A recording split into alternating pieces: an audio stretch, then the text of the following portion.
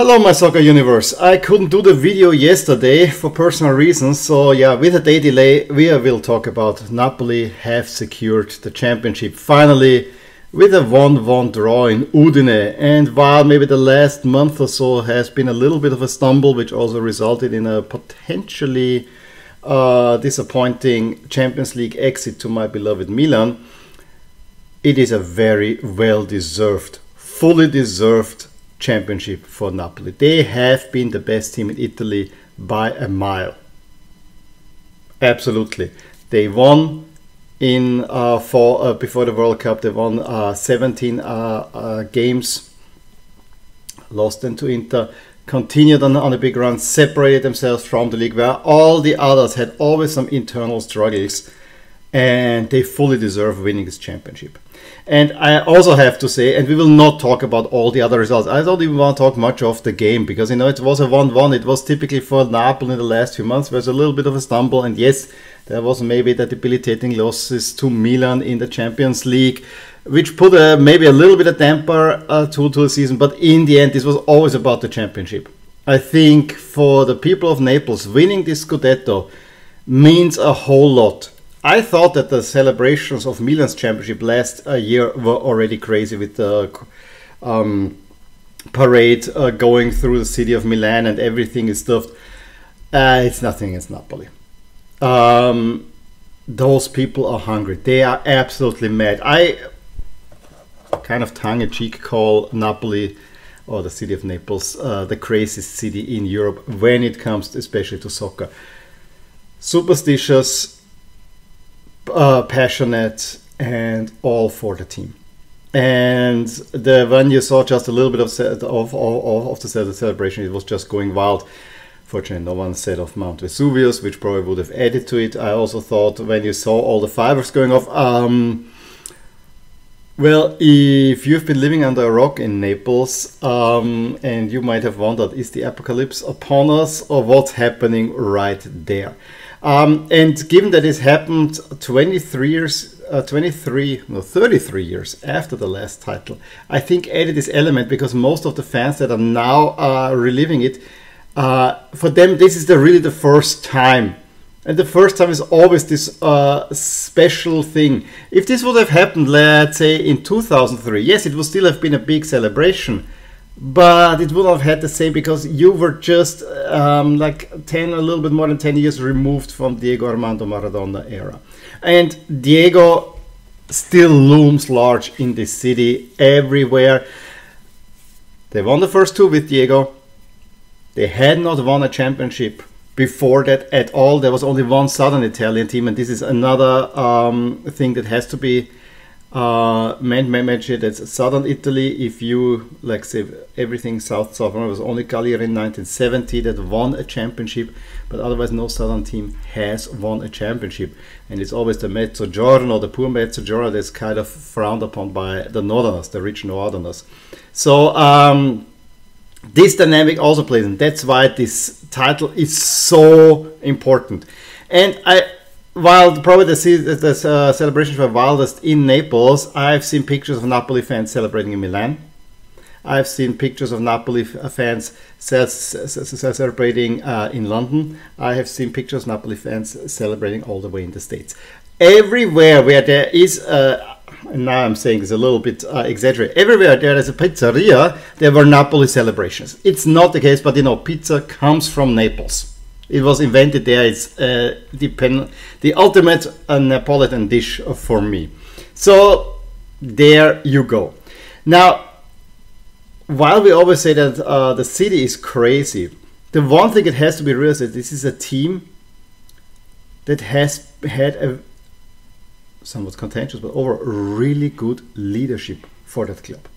Ever since Aurelio De Laurentiis took over, and ever since they made it back to Serie A, I think in 2007, there has been a steady build.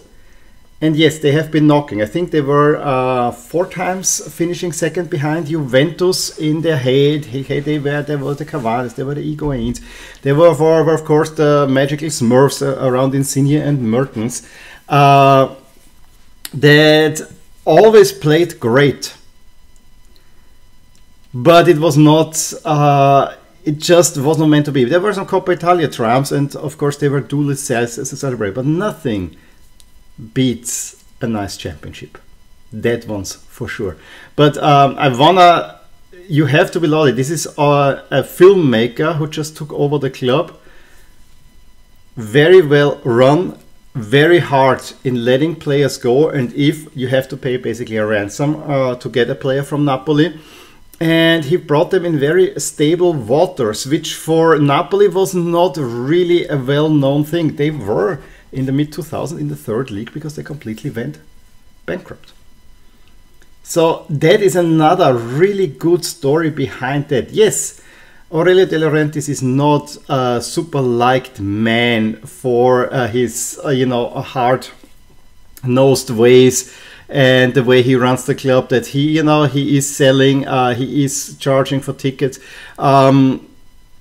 maybe too much for the fans. But without him, this would not exist. This is also his life's work. And he also, the way he appointed managers, there was also always kind of a steady build in there, always with an idea to hit the next level. No, he brought in a Rafa Benitez to get like an Higuain and a Callejon in there. He tried to get with, he brought in Sarri because he liked the way they were playing. He brought in then Ancelotti to kind of refine the whole thing and maybe hit the next level. Did not necessarily happen, although I think they were relatively close. Then, everything kind of blew up in a bit, but in the end he brought in Spalletti. And what also has presented, this was not the season that was meant to be Napoli's season. They lost 3 pillars of their team over the summer. Insigne went to Toronto, we had Dries Mertens going away, I think to Turkey, and with Koulibaly joining Chelsea. And everyone thought this will be a rebuilding season. We will see there has to be a new Napoli coming. And they keep Osimhen, they bring Kvaratskhelia, they bring in Kim, among some other great players. There is Spalletti getting the best out of players that have, again, largely failed on their... for instance, in the Premier League, like Anguissa. Nobody was a part player, and he formed a team. He got the best out of them. Huge credit to Spalletti, who finally wins a major trophy. Yes, a Russian championship is something, but if your team is Zenit St. Petersburg, bankrolled by Gazprom, it's also a little bit of a foregone conclusion. And I think this manager, who did so great with Roma, almost had, made the revolution with the false 9. I think he also oversaw, unfortunately, Totti's departure.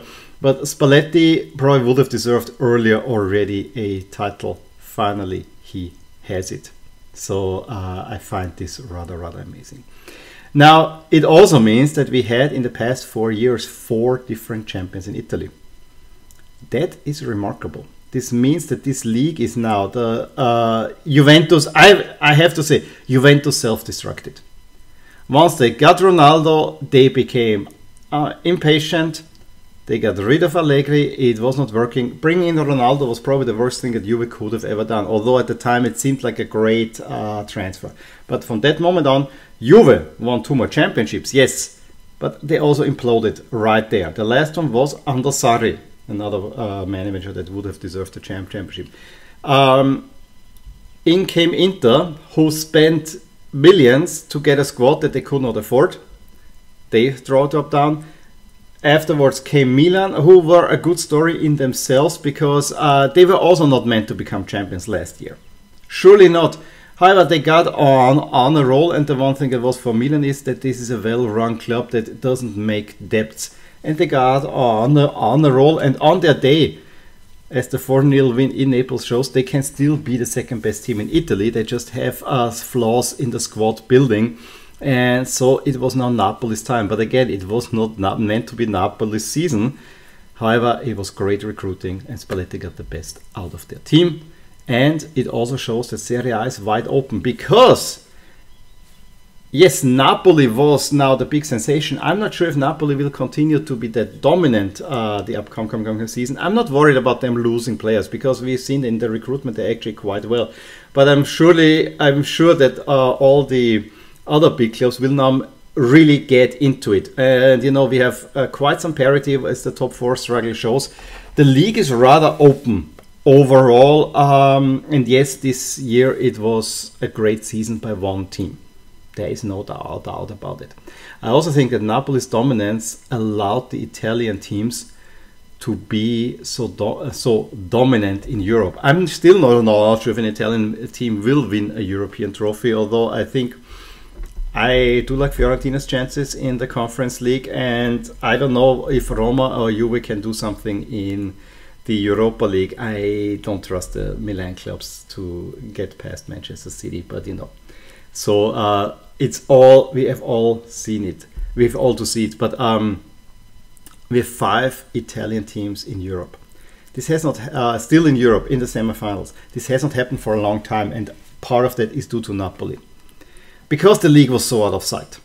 The teams actually could focus on Europe, even to their own detriment in the league.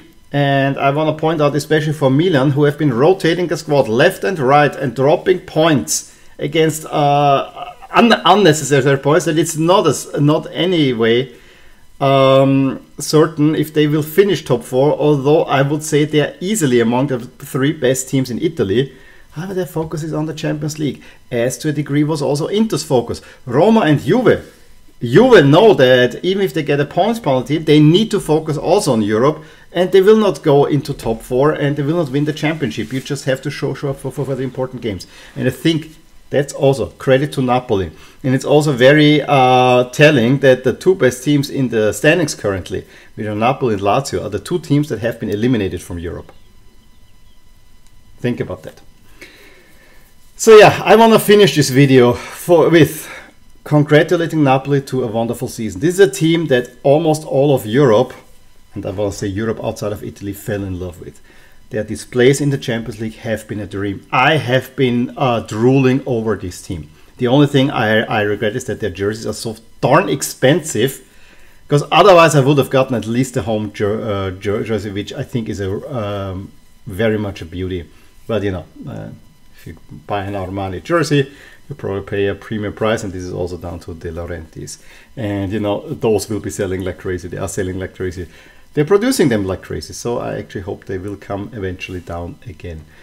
But yes, it's a team that everyone loves. I think everyone, and again, outside of Italy, everyone loves the story behind it. Everyone loves the mystique that has been built around Maradona, and now seeing Napoli. I mean, when Napoli won the last championship, I was not so aware of it, because this was just at the time that I got into soccer. It was the 1990 World Cup, so I did not really feel these emotions all that much. I learned rather quickly, but I didn't really see that. Now I have seen it, and I know everything. If you want to know why Maradona is still saint, watch the Maradona documentary on Amazon. I think it tells everything right there. But also focus on this team, and I cannot wait for the title celebrations. This will be emotional, and I liked it. I really liked it. So congratulations, Napoli. Fully deserved championship. Unfortunately, you ran into Milan in the Champions League. I think this was a team that could have won the Champions League, and maybe this is the one teeny tiny regret. But I want to end it highlight. Congratulations, best team in Italy, most entertaining team in Europe this season, and I'll leave it at that. Let me know your thoughts on Napoli in the comments below, and I will talk to you soon with more Serie A, and we'll talk about all the games. Bye. Hey there, I really hope you enjoyed this video, and if you did, here are some videos and playlists that you might enjoy too. Also, please consider subscribing to my channel and hit the little bell icon so you get notified whenever something happens in my soccer universe. And with that, have a wonderful day. Bye.